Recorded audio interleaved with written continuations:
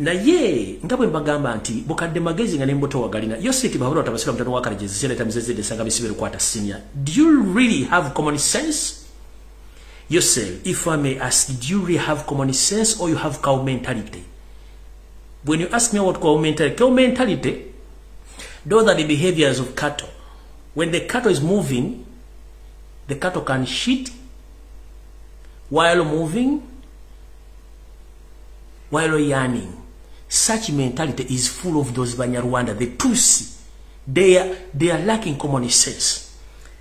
Listen to the information which I'm going to give you right now, what they are planning. Because they have killed a number of Ugandans, but they have failed to get the number which they want. Because I told them, the more you keep on killing Ugandans, the more Ugandans, they produce more kids. So you can't fight God. Museveni, you are trying to fight God, but you can't manage God. Go katonda munene, you can't. Katugenze maso. Monango mwami ono, bwebatula mu meeting eri gyebagambye ku Sunday, era bali tane ekirowoozo. Ne bagamba tugezezaako okutta abantu mu Buganda, naye abantu baganye Nembosoga tugenda kukola tutya. Ne bagamba abantu bano tugenda bateeka mu system ey'okubatta kimpooze nga tubatta tutya.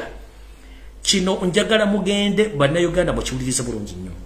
Omwami ono yagambye tugenda kuddira amata agava mu bitundu byawo byonna. Jjukira amata gano muwala we namu ku bakoddombe balina factory ba company ezifulumya amata amangi mu Uganda nkiddamu. Muwala we ne mukoddomo we balina company ezitunda amata mu Uganda kubanga bageekwata. Bagenda kuddira amata gonna bagateekemu kye tuta slow killing poison. Listen to me very carefully.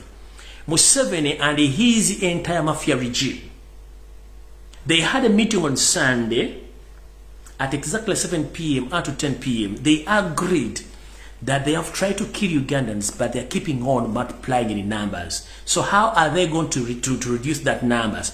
Mainly especially in Uganda and Busoga. So jointly, they agreed to put poison into milk. Which milk? That project or that business was taken over by his daughter and his son-in-law.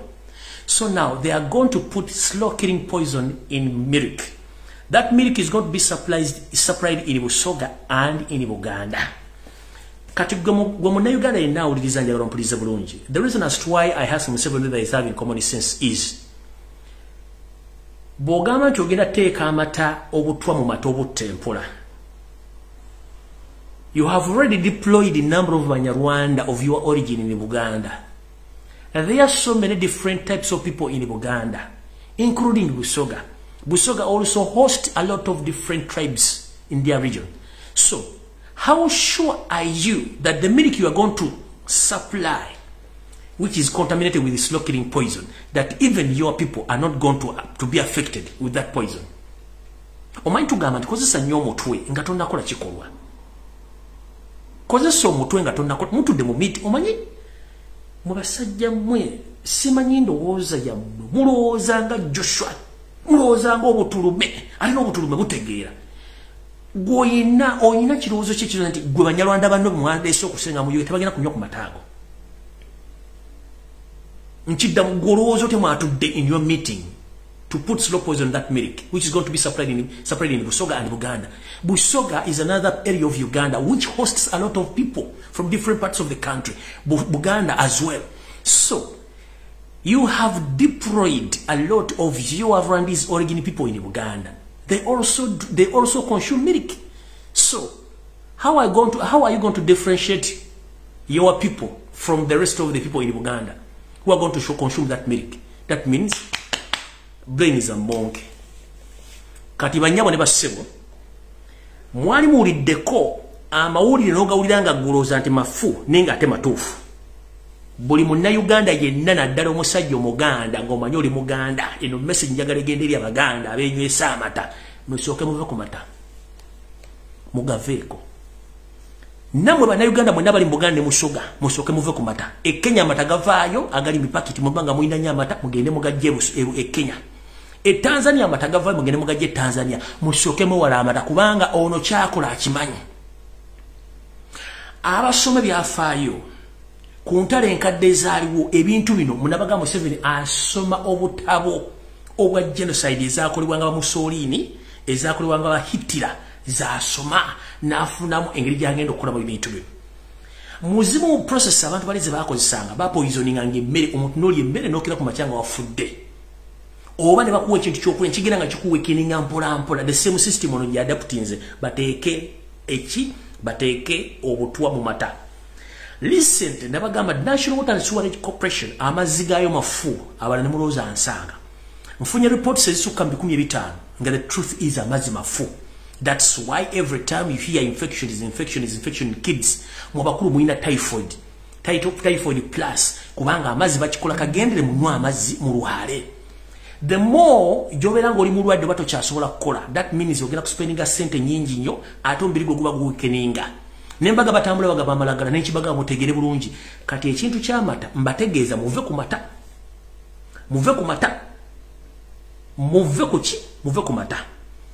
Ananywa amata nze sibeerayo. Family yange olukanda bakana mekona bagambi amata mugaveko na kibagamba even kumandi kumacha.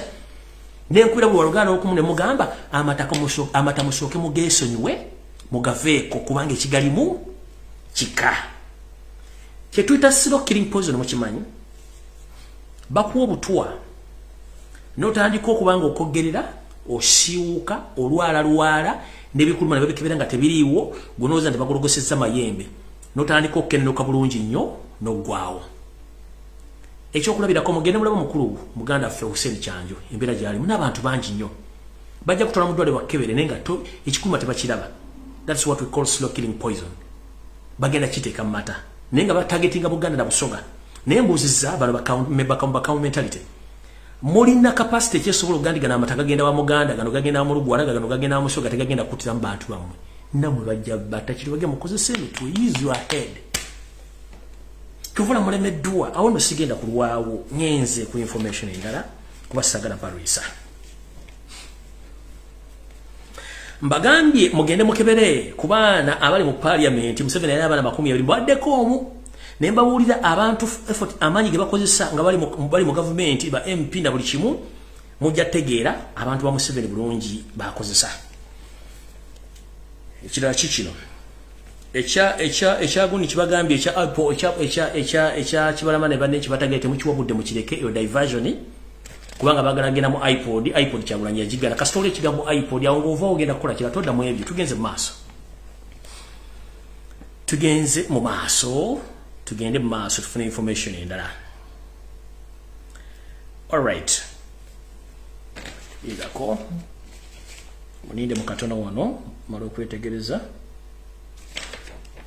Alright, tugende mu maaso. Kati enoge mawulire agenda kugemwagala okuwulira mwenna mumpulirize bulungi nnyo.